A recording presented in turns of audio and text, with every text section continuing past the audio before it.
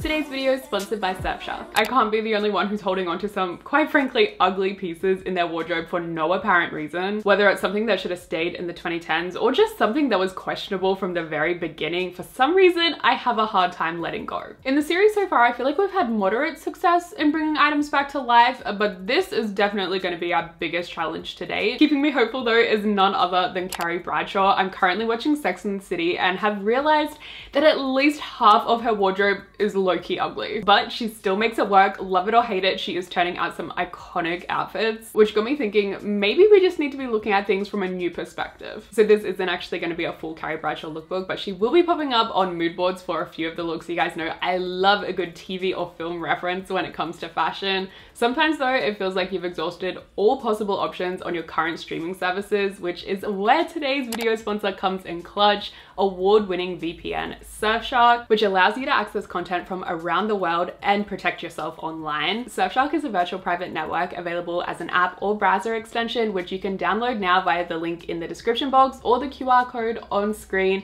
and then you too will be able to quickly and easily change your location settings and instantly have access to a ton of content that's not usually available in your region. From anime to K-dramas, teen TV, drag race, you name it, your options really do become endless. And of course, it's as important as ever to make sure you're browsing securely online. Surfshark do this through various methods, including adding an extra layer of protection when you're using public Wi-Fi and by preventing companies and bots from tracking your personal information. As some of you probably know, I've been using Surfshark for over 3 years now, and I love that they offer unlimited devices under just one account. You can get an exclusive deal with my code SPOTLIGHT. At the moment, they're offering up to 3 extra months for free. And since Surfshark offer a 30-day money-back guarantee, you can try it all risk-free for yourself via the link in the description box or by scanning the QR code on screen. This is the sort of thing I mean when I'm talking about having a Carrie Bradshaw moment. It's this pair of denim capris with the cutest little flower embroidery. Capris is one of those things that is somewhat polarizing. To a certain extent, they are trending again,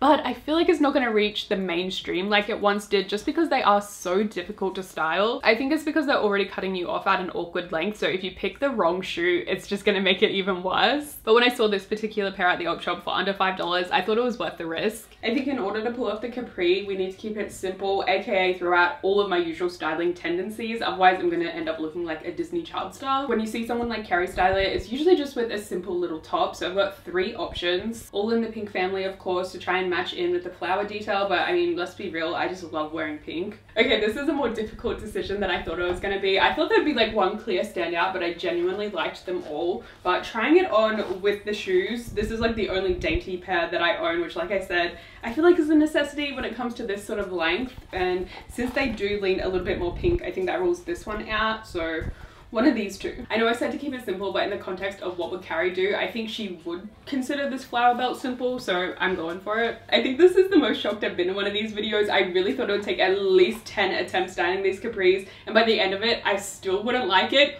But I've proven myself wrong. I love this outfit. Like, I am ready to go for brunch with the girls right now. I don't know if I made this clear enough at the beginning of the video, but I don't necessarily hate all of these items, especially this next one. I like it so much, in fact, that I decided to DIY the tie skirt myself, but I see this ripped to shreds online, particularly that one image of Aria in Pretty Little Liars. So I guess it's not necessarily ugly pieces, but just things that are polarizing. Like, you either love it or hate it. Do you really have neutral feelings about a tie skirt? Mine's a combo of blue, purple, and gray. I do wish it was red instead. I feel like I just get so much more wear out of it, but this is just what was easily accessible at the op shop. I guess it is kind of like the color palette of the businessman. I do wear a lot of blue though, so I don't know why I don't reach for it more. I mean, like, could we even style it with today's top maybe?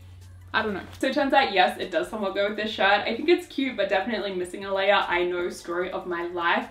I kind of went back and forward with some jacket options, and I don't know if you're gonna like the one I chose, particularly if you're not a fan of that Pretty Little Liars era of fashion, because I've gone with a cropped blazer. I feel like it's been quite some time since this has been the go-to option. It has been all about the oversized blazer for a very long time at this point, but I feel like once you see it on, you really can't deny that this is the proportion the skirt needs. When I just walked out to check in the mirror, Sam said it looked like I was off to an 80s concert, which first of all, I wish I was, but second of all, I can see his point, because that is probably one of the only places where you would expect to potentially see a collective of people wearing cropped blazers. I feel like the Short Kings have really kept that legacy your life. Okay, I don't even know what to say for this one because never in my life did I think I would get on here and hold up a sneaker heel. This I did not even like the first time around. I did not see the vision. I think I had like a knockoff Isabel Marant sneaker wedge, which I don't actually know which one is worse. So probably the craziest thing about these is it's not something that I've had tucked away in the back of my wardrobe for years and years.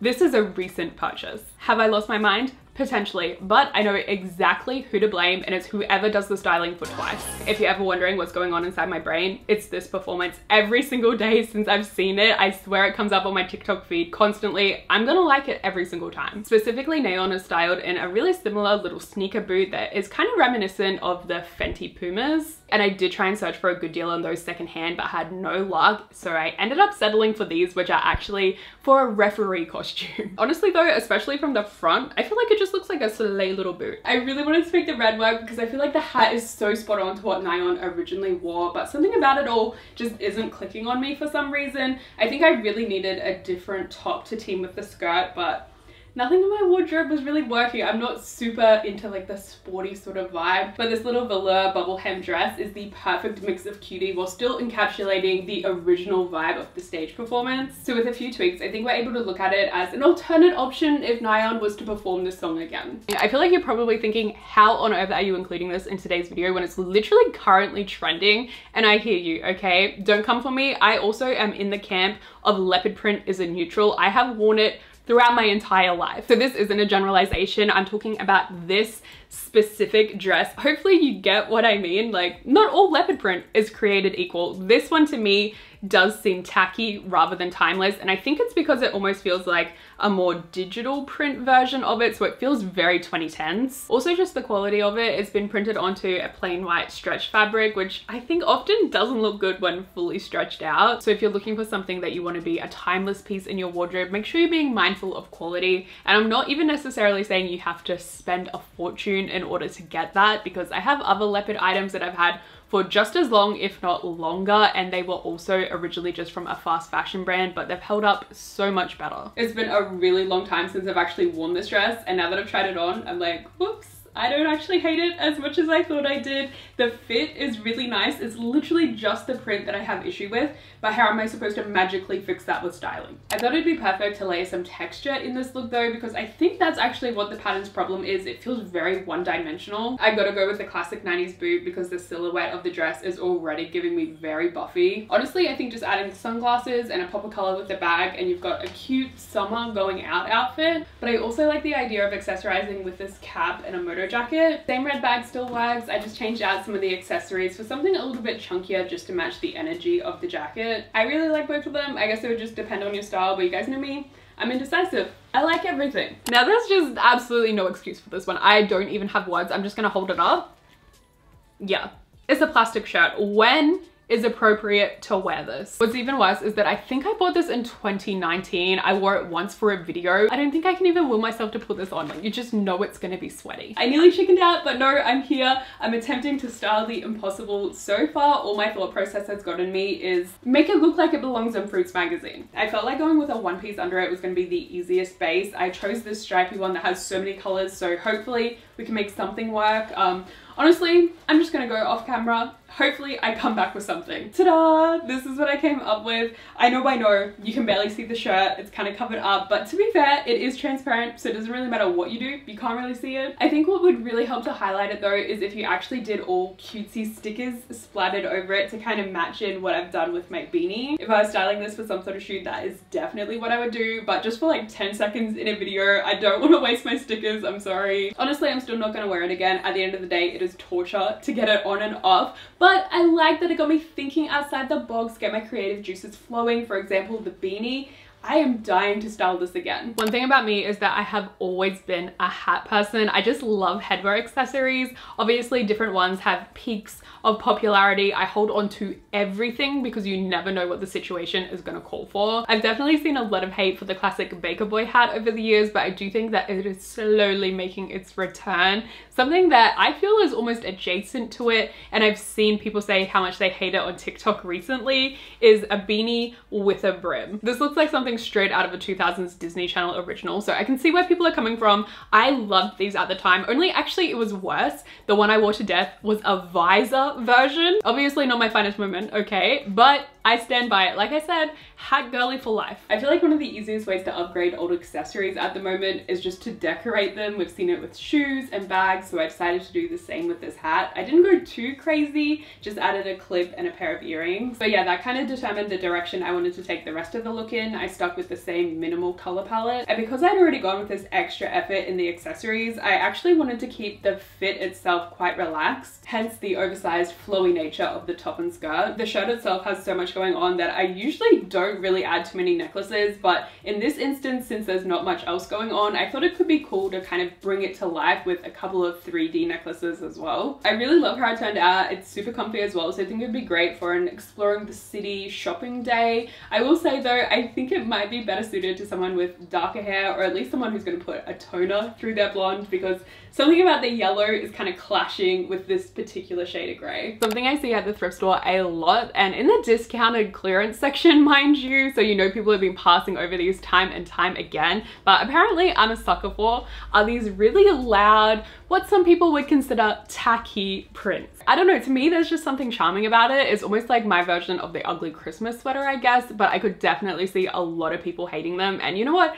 To be fair, I haven't exactly gotten much wear out of them, but surely at least some of you are also seeing the potential here. Okay, this is the one I want to try and style today because I instantly fell in love with the print the moment I saw it. The color combination is very me. My issue with it is that the fit isn't really giving, like it's that awkward in between. It's not fitted, but I wouldn't necessarily consider it oversized either. So to start off with, we definitely need to try and cinch it. I wasn't sure if I should just go all in and style it with another bold pattern. I feel like it could potentially be fun, but realistically I'd feel a lot more comfortable wearing my trusty cream lace skirt. I like it, but I think I'd prefer if I hiked it up into a mini. To break up the print of it so it's not so full on, I'm gonna add a vest, just picking out one of the colors that are already within the shirt. Actually, scratch that. I feel like that makes it blend in too much. We really need something that's gonna provide a little bit more contrast. Yeah, I think this dark purple one works a lot better, and we can still bring in red through the accessories. Let's just be real. If you're not a fan of bold prints and bold colors, I was never gonna be able to change your mind.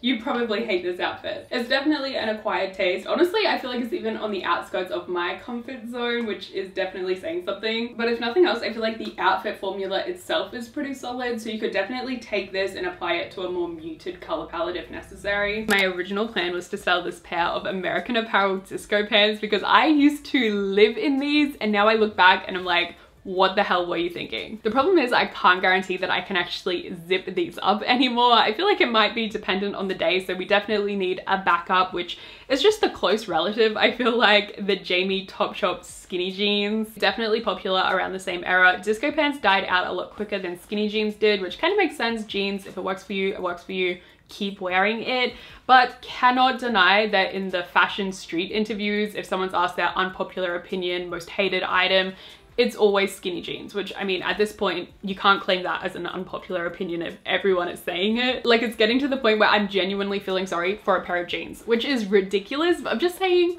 let's cut them some slack, okay? Because they still do work in the context of certain styles. For example, you guys love Aizawa fashion. Her characters do be wearing their pants tight. Probably like grade 9, I would have thrown on an exact combo like this, probably teamed it up with some Converse and thought I ate, but my style has definitely evolved since then, so let's find the right layers. The options I was thinking of was this little skirt, which I actually think would team beautifully with the jeans, but I would have to switch out the top because the font on it is just too stark of a white. This super mini but very voluminous black dress, I thought it could be used to kind of counterbalance how tight the bottoms are, but honestly, I think it's doing too much. And then my last option is this wraparound skirt, which I think I can make work if I kind of gather it just the right way. I was always envisioning the jeans tucked into these particular boots, and now that I've got it on, I'm not entirely sold though. It just feels a bit disjointed. So I think I want to find something to kind of bring this creamy color into the bottom half, and then also probably a belt to break up the shirt. I feel like it's still just feeling unbalanced, so we need an outerwear option, and I feel like my go-tos for this sort of aesthetic are either my leopard coat, a plaid one, or my half blazer, half denim situation. I feel like it's possible. It meets the brief of could be in the Aizawa universe. I could totally see one of the characters wearing this as their stage performance outfit. My issue is, would I wear it? No. I think I'd do pretty much everything exactly the same, but I'd switch out the skinny jeans for a skirt. So if that's the case, I'm not sure this was actually successful. Okay, this one feels a little bit personal. The mullet skirt, because these high-low hemlines had so many of us in a chokehold throughout the 2010s, and I don't really know why it was a thing, but I can see it making a comeback just because we've had maxi lengths and minis trending at the same time for so long now that it feels like the natural progression is to combine the two. Actually, if you think about it, it's kind of already back. Like, they're trying to deceive us by twisting it to the side, but I know what you are. Hopefully this isn't cheating because I guess it's not a full mullet, like the back isn't maxi, but the idea is there. Regardless, I'm just obsessed with this. I kind of took inspiration from K-pop styling, more generalized rather than a particular group. Obviously at this point, everyone's done the fuzzy hat. As far as the shirt corset tie combo, I took inspiration from Key. And then these sort of skirts I feel like are very popular when it comes to boy group styling for a more gender neutral look. I think I've convinced myself with this one. If mullet skirts are back, I'm okay with that. Let me know your thoughts. Did I change your mind on any of these? Honestly, I don't even know if I'm convinced. Maybe at this point it is just time to give up. And of course, another big thank you to today's video sponsor, Surfshark. Remember, now you can just scan the QR code on screen, but as always, all the links and info in the description box as well. And also, I don't think I've mentioned it yet, but I'm actually going on a trip next week. So if you want to follow me over on Instagram and TikTok, there should be some fun content coming soon. But yeah, otherwise, thank you for watching and hopefully I see you again here really, really soon. Bye!